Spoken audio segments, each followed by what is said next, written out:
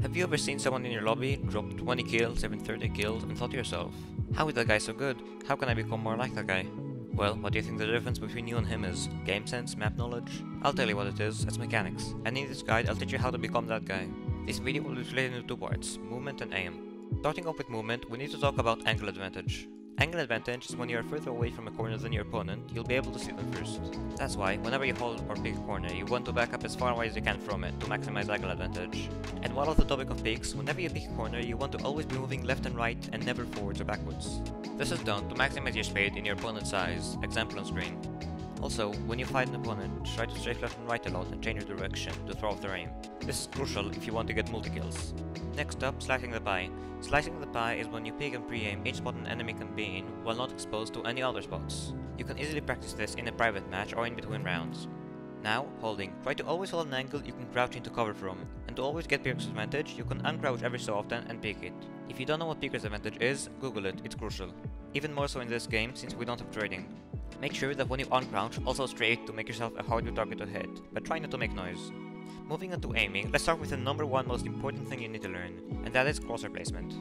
In beaters, you want to aim for around the top third of a player's head and hold your crosshair there at all times. This is for two reasons. The first one is that heads in this game are huge, more than people realize. Even at longer ranges, the head stays a big target that you can always hit. This removes the need to aim for someone's neck or upper chest like you may do in other games.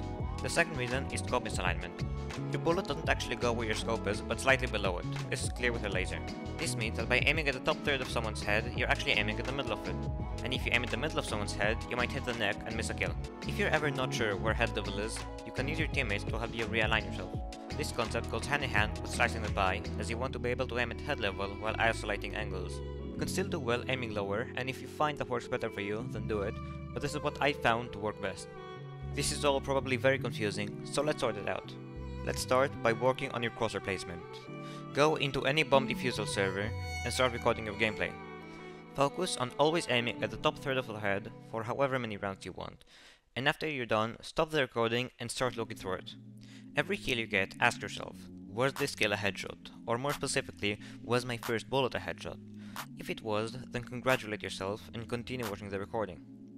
If you died, ask yourself, was I aiming high enough? Was I even aiming at head level at all? And go through the entire recording.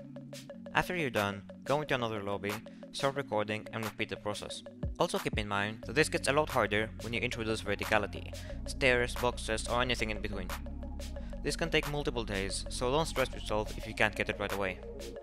After you're confident that you can always aim at head level, let's get our strafing right. You can go into either kill house or bomb diffuser for this, and start recording your gameplay. When you're in game, you want to only focus on moving left and right when you fight someone, and never forwards or backwards. When you're done, stop the recording and look through it. This time, you want to look through every fight and ask yourself, was I only moving left and right? Was I moving forwards or backwards at all? Then, after you're done looking through it, go into another match and repeat the process. Again, this can take multiple days to get right, so don't sweat it. After you get your crosshair placement and picking right, let's learn how to slice the pie. Choose a map you want to practice, go into offline training and start the game. Now, go into the building and try to clear every angle as tightly as possible without being exposed to any other angle. Do this in multiple areas and floors. And after you're done, go into a bomb defusal match of the map you just practiced, start recording your gameplay and focus on not being exposed to more than one angle at a time. Now that you have the fundamentals down, you can practice your raw aim in the gun range or team deathmatch, which is where I'd recommend you'll spend a good chunk of your time if you're not confident with your aim.